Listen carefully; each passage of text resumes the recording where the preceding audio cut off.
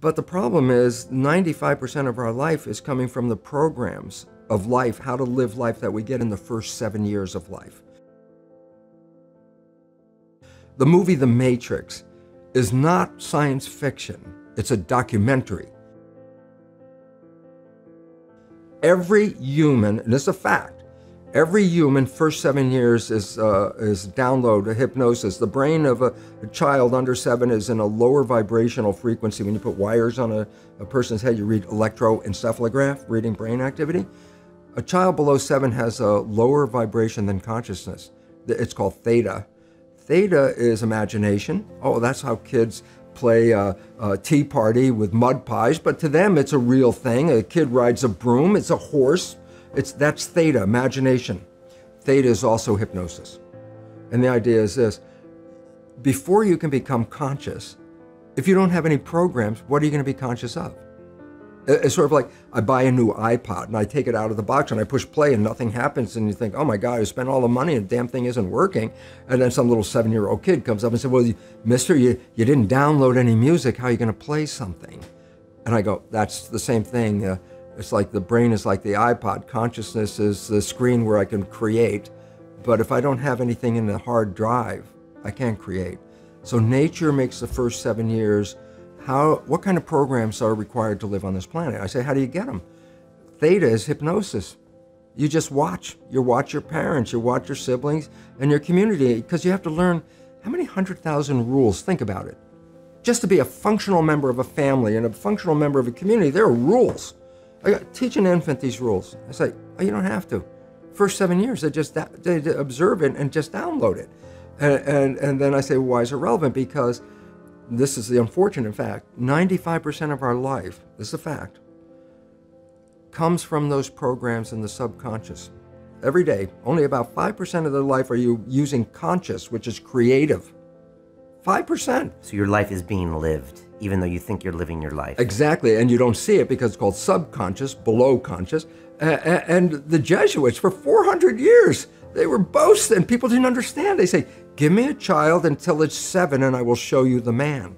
They've been saying that for 400 years because they knew 7 years was the program period. And 95% of your life after that will be whatever that program is. So Angelina Jolie runs in a family where there is cancer. And I say, yeah, they have the gene. I say, that didn't cause it. It was the behavior that was passed on. Behavior is passed on, not like genes. It's passed on through families, but it's passed on through learning in families. Okay. In your lecture on the biology of belief, you made this analogy at the end of a camera and then an eye, and how the camera kind of inverts the image and puts it on the film, and yet with our eye, we invert the image and then we put it through a filter in our brains. Right. And this is what you're talking about. The first 7 years of your life puts a filter on everything. Absolutely. How do you behave? Right. There's millions of rules, so you and I can look at two separate things, or two things, and completely have different conclusions. Right, and it's just based on how you grew up, what you see. You know, look, this is not new. I mean, there's the famous book, Rich Dad, Poor Dad. Sure. And basically said you come from a poor family and you could struggle your whole life and try to get rich, but you're not going to make it. And if you come from a rich family, you could be stupid your whole life and make it. Not because it was thinking, but it was unconscious behavior that was downloaded from rich families into kids, which is unconscious. So they're making the right moves unconsciously. If they engage their conscious mind, then they look stupid, but it's unconscious. And that's the same thing with poor people. Poor people have beliefs from the family. Oh, you can't make it, life's a struggle, things are hard, who do you think you are? And if that's the program you get, then 95% of the day you will sabotage yourself. And that's why poor people stay poor and rich people stay rich, because of the programming. We need to raise our children differently. Is that what you're saying? 100%. Conscious parenting. What do we do? Well, we have to recognize, number one, that 95% of our behavior is coming from subconscious. So a child is going to record for 7 years, and they're going to record you. You have a new baby.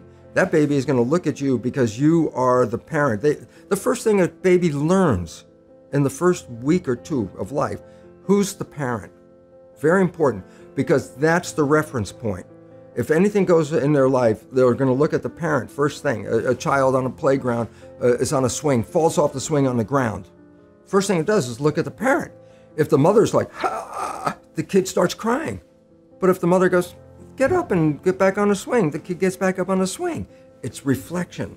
So you have to recognize a child is going to observe every move of you. Then you also have to recognize, well, hell, if 95% of it is coming from my invisible programming, I'm going to pass on the family pattern unconsciously 95% of the day. Family, country, society, pattern. The whole pattern, the pattern of growing up, the programming. Okay. Unless I make a conscious effort? The conscious effort to change your programming. Subconscious mind learns in two fundamental ways naturally. Hypnosis, which is the first 7 years. And after age 7, how do you put new programs in? Repetition.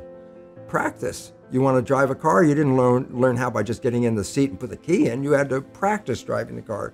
You want to learn the alphabet. How many times did you go from A to Z? Try to go to A to Z before you can complete it. And once you completed it, you didn't have to go back and do it again. So 2 phases. You want to train the subconscious mind. Hypnosis, repetition. I like the last one because there's a new phrase that's bandied about called fake it till you make it. Meaning, if you're not a happy person, I say, you want to be a happy person? Then repeat all the time, I'm happy, I'm happy. I say, well, you don't look happy or anything. I say, no, who am I talking to? By repetition, I'm talking to subconscious. Okay. If subconscious gets, I am happy, and 95% of your life comes from that subconscious, there will be a point once the subconscious got, I am happy, you don't have to say it again. Okay. It'll be automatic. And that's why we see people do affirmations and gratitude journals and stuff, because if you do that daily... It's repetitive. That's the secret part. Putting a sticky note on the refrigerator is more like a suggestion, but it's not a repetition. So it doesn't work very well. But you have to do... Repetition is a habit. It's making habit. So you got to do something religiously in a sense of repeating it to make it work.